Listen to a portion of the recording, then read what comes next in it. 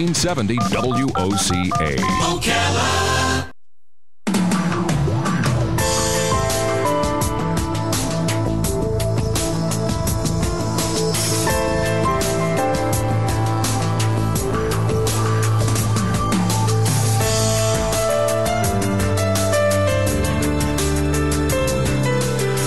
All right, 25 minutes before 11 o'clock. What do you know about the assassination of Abraham Lincoln?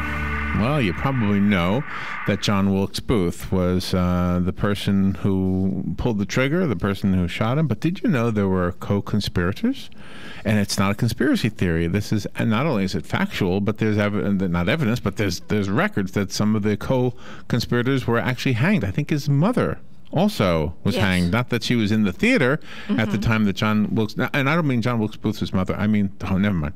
See, I just messed up. I meant the name John Surratt. Yes. John Surratt's mother was hanged. Yes. I don't know anything about John Wilkes Booth's mother. But John Surratt is not even a name I knew.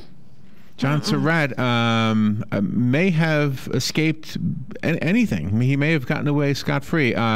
Michael Schein has written a book about this. The book is called John Surratt, the Lincoln Assassin Who Got Away. Michael is an historian. He's an attorney. He's a very popular speaker. He serves on the Speakers Bureau of Humanities in Washington. He's the director of the annual Lit Fuse Poetry Workshop, and I am all ears with this subject. John Surratt, good morning, sir. Hi, Larry. How are you? Good. I almost put the wrong mother to the wrong guy, so I apologize for that. I was jumping ahead. Yeah, I never heard the name John Surratt before. Did I fall asleep in class? No, I don't think so. I think most people's walking around knowledge goes as far as John Wilkes Booth. But if you'd been alive 150 years ago, you certainly would have, because it was one of the most famous names around at that point. Wow. But am I right? He nor was anybody else in the theater with John Wilkes Booth, right? John Wilkes Booth went to the theater by himself? Well, there was a dispute about that. Oh. John Surratt is an elusive character. He was a Confederate spy. And he was ultimately captured in Italy, got away again, and then recaptured in Egypt, brought back for trial in 1867. And at his jury trial, it was a jury trial, it wasn't a military trial like his mother got, there were 11 witnesses who placed him in D.C. on the date of the killing. But there were also 5 very persuasive witnesses who placed him over nearly 300 miles away in Elmira, New York. Oh, my goodness. Now, can I ask you about the nature of the conspiracy itself? What I don't understand in this particular story is, why was a conspiracy even necessary? I'm not questioning it. I'm just wondering why. All it takes is one man with one gun in one theater? Why did you even need any conspirators? What did the other people do? Well, the plot, and I want to start with one thing very clear. This is not like the Kennedy assassination, where the big question is, was there a conspiracy or not? As you've already alluded to, there's no question there was a conspiracy involving the Lincoln assassination. The only real question is, how far did it go and who was involved? Mm-hmm. So one of the reasons is that it wasn't just a plot to kill Lincoln, it was a plot to kill Secretary of State Seward and Vice President Johnson, and there's some evidence that it also went against Ulysses S. Grant, Commander-in-Chief of the Army. So it was a plot to decapitate the Union government, and that, of course, would require a lot of coordination and certainly more than one person. Right.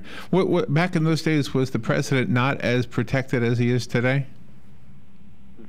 That's correct, and Lincoln was a tough guy to protect too, because even when those around him suggested that he needed protection, he would laugh it off and just kind of slip his guard and whenever possible. The introduction of John Surratt into modern day conversations, the one we're having, and the book is going to start a lot of conversations. Have you yet, or do you suspect to have anybody contesting what the book says? not in broad outline. You know, amongst historians, certainly we disagree over details, but the broad outline is very solidly researched and you know, based on a lot of original source documents, and so I'm quite confident with the research that we put into it. Now there are times, and I try to be very clear about this in the book, where I'll say we don't know, and I'll say here's the evidence for one thing, and here's the evidence for the other thing. And you, the reader, look at it, and you can make up your own mind as to what you think. Oh, okay. When you had said that he had even gone to Italy, we were told that he had even joined the Pope's army while he was there. That's right. And I've looked at the enlistment record, and now it's under an alias. He used the alias John Watson. But there's really no question that he was there. When he was captured, he was wearing the uniform of the Papal Zouaves, and it's kind of an interesting story. It's a fanciful, elegant uniform. There's a picture of him on the cover of the book wearing it. It's got all this beautiful braiding and the crosses in red on the front, and this strange cap with a tassel and the whole works. And the Pope at that time was a secular leader as well as being a religious leader, and he had an army, and Surratt enlisted in it. Wow. Just real quick, almost an aside question. Was the doctor who helped John Wilkes Booth also found as a conspirator? Samuel Mudd, that's correct. He was tried. He was one of the 8 who was tried. He was sentenced to life in prison at hard labor and sent to what was called the Dry Tortugas, the Fort Jefferson. Oh, down here. Way down off the tip of Florida. Wow. And spent a few years there, and then he was pardoned by one of the last acts in office of Andrew Johnson before he left office. Now looking back on as a historical thing, were the hangings of John Surratt's mother and the gentleman you just said, the doctor, were they fair? I mean, was there anything that really justified executing those people? Well, I just mentioned Dr. Mudd was not executed. Oh, I'm sorry. But in terms okay. of, I'll take both questions. Yeah. In terms of the evidence against Dr. Mudd is disputed. Dr. Mudd said that he was just doing his job as a country doctor. This fellow came with a broken leg, and he splinted it. Right.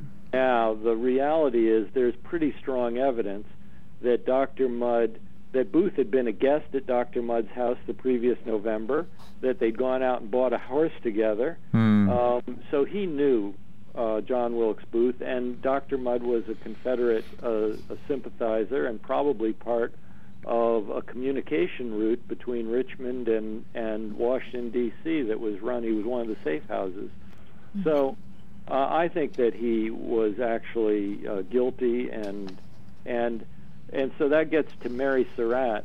And there's a lot of evidence that is disputed, but nonetheless the evidence that came into the military tribunal had Mary Surratt, among other things, I won't go into all of it, we don't have time, but among other things, on the very day of the assassination, meeting with Booth, taking a package from him, which were some spy glasses that he used, going down to Surrattsville Tavern, which he owned down in Maryland, which was the first place Booth stopped the night of the assassination after escaping D.C., giving them to the proprietor, her tenant, John Lloyd, saying someone will be by to call for these tonight, and also have the guns that John Surratt hid there, these carbines, have those guns ready that her son had hidden there, and have the whiskey ready for these guys.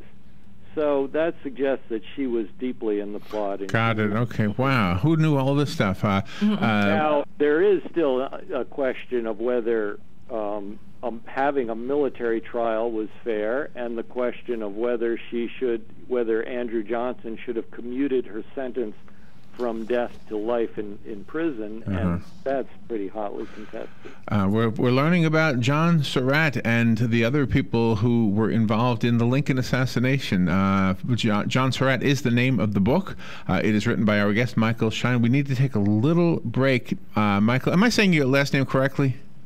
Schein, that's right. Schein, okay, and where are you? Where are you calling from?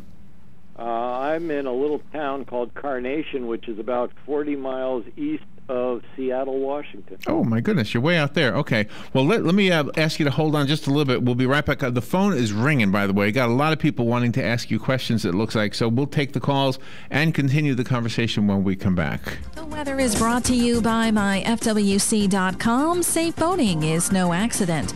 Times of clouds and sunshine for today. We'll have a heavy thunderstorm around from late morning on. Warm with highs of 85 to 87. Partly cloudy tonight, low 68 to 70. Variable clouds tomorrow with an afternoon shower or thunderstorm and highs of 85 to 88.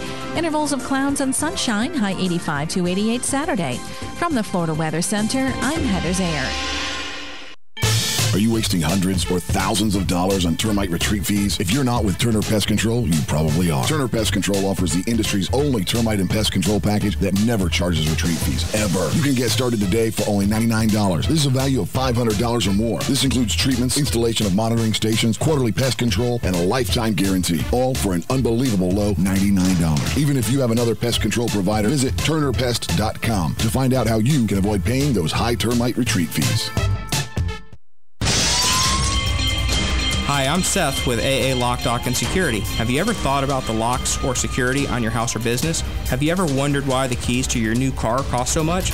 Well, at AA Lock, Dock, and Security, we can help with securing your valuables. We can even replace those expensive transponder keys. We can give you the knowledge that no one else will.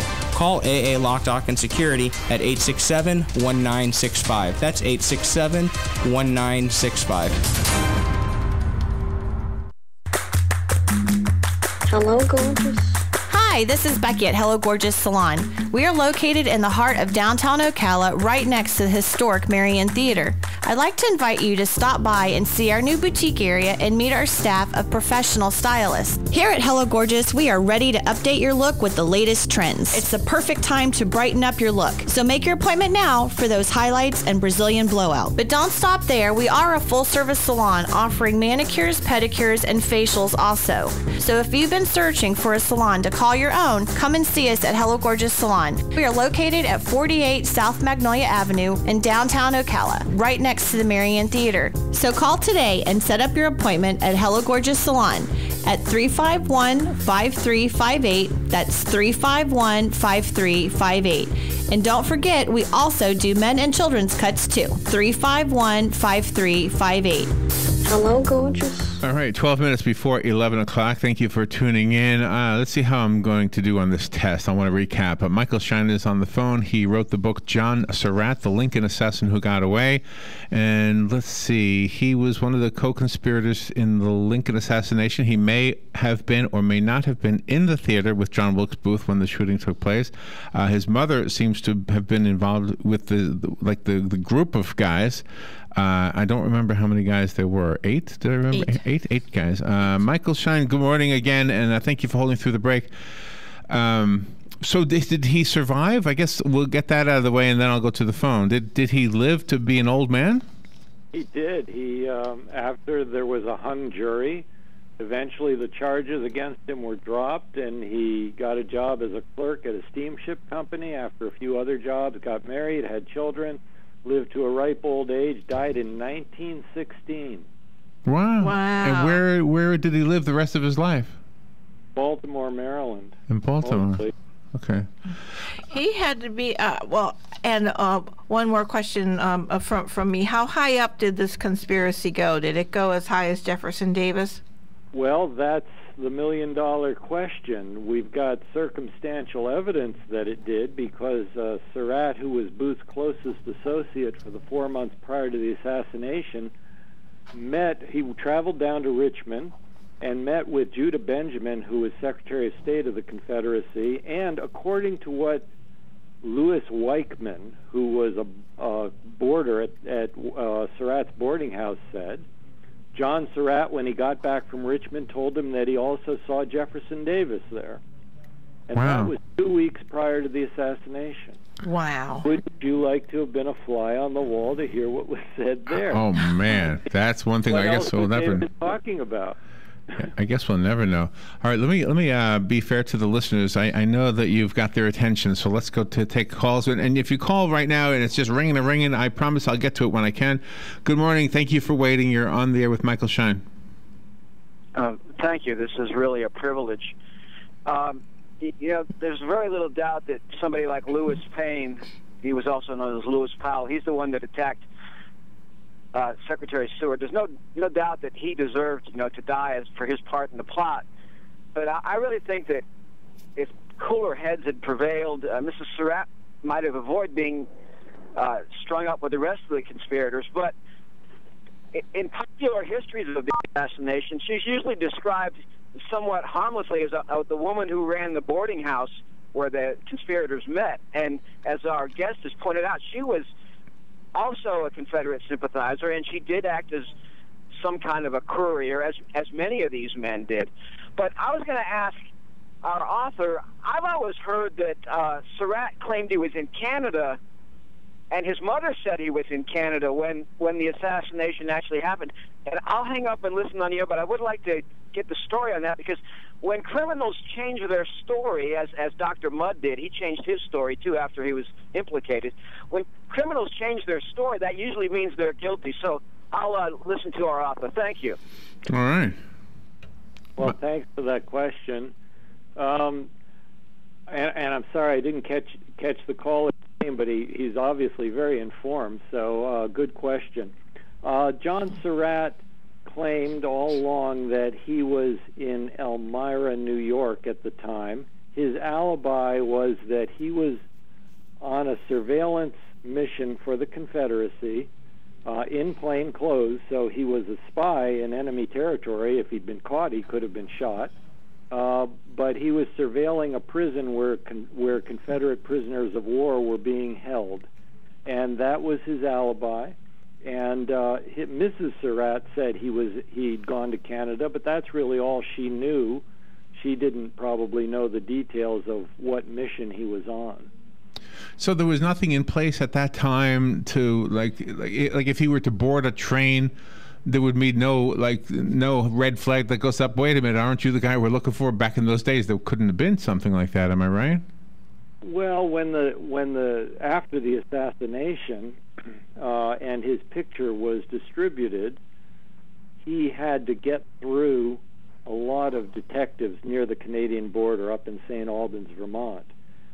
He was disguised as a Canadian, which sounds odd to us today, but back in those days, Canadians dressed sort of like Englishmen, and it was distinctive from the kind of dress that Americans wore. Oh, wow. And he said that he walked through town and a detective came over and stared him in the face, and he just looked right back into his face and smiled and went on his way.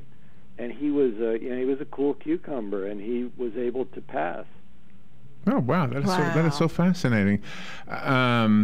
So in the book, did you write the book as a biography, or how do we read the book? It hasn't arrived yet, just so you know. Yeah, it's not really a biography. It's more a history of these incredible events. I mean, it's hard to characterize it that way. It's a biography in one sense, but I don't go through all the details of his life after the hung jury.